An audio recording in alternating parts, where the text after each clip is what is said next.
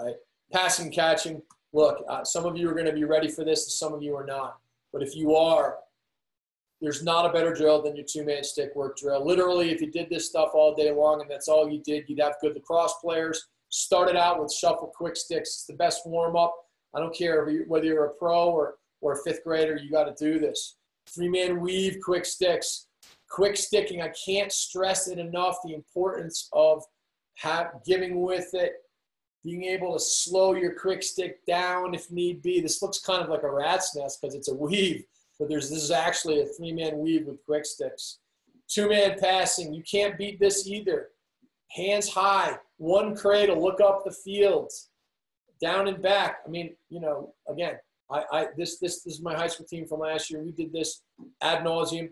We literally did this probably as much or more than any team in the country over the course of the 5 years, and it's one of the reasons why we had great sticks, because we did this nonstop. Once you start getting a little bit more skilled, you can start working on behind the backs. Why wouldn't you? Why wouldn't we try to develop the best players in the world? I mean, the way I look at it is we should be. And the way I look at it is behind the back is the skill that somebody along the way decided was like fancy instead of fundamental.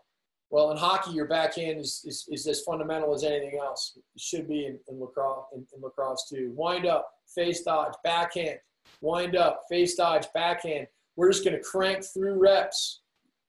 Three-man, no weave. Again, you could do this for 2 hours. Now, your kids, if you're not catching and throwing well yet, you're not going to do this. We've got some more drills that are going to teach you the reps and the touches, but throwing and catching on the run, you just can't get enough of it. And I don't care whether you're a pro or, like I said, or a first grader. This is one of the best drills going, circle passing, where you just run in a circle. Here the girls are going stick to the outside, stick to the inside. And we're actually working on some dodges. Wind up, face dodge, pass it. Wind up, look back, face dodge, pass it. You can work on every single pass. You can work on every single move in these drills. Throwback line drills is you get 3 kids to a group and you can work on question marks. Here we're working on rockers and question marks. Rocker, question mark. Rocker, question mark. 3 kids at a time. You can do this all day and you can like get better at stuff. It's keep away. This is one of the best things you can do. 2-on-1, keep away. This teaches you how, this is like a finishing drill, you guys. You got to throw it around a stick. You got to be able to fake and throw and reach and wrap. And you can do this with ground balls if you can't throw and catch.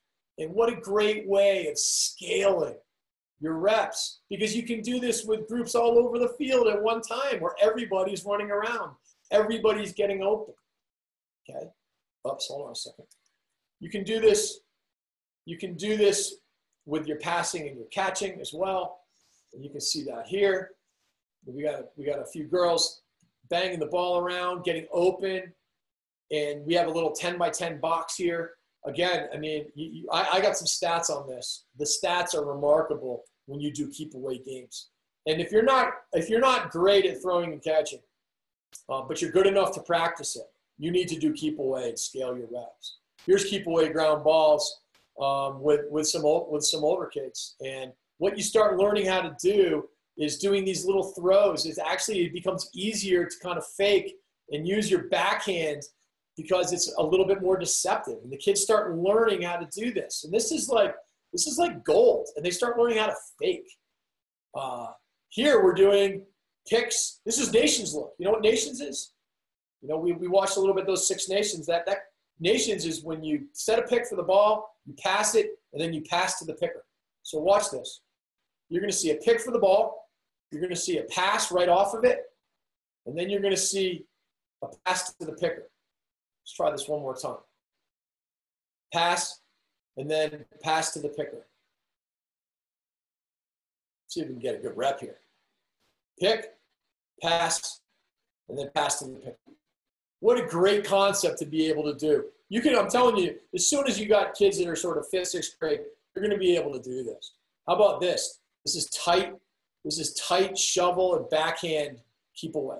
What an awesome way to be able to like learn how to get quick and slick with your stick. Now, when you're talking about little kids that can't catch and throw, you're not going to be ready for this. But when you get a little bit older, you can.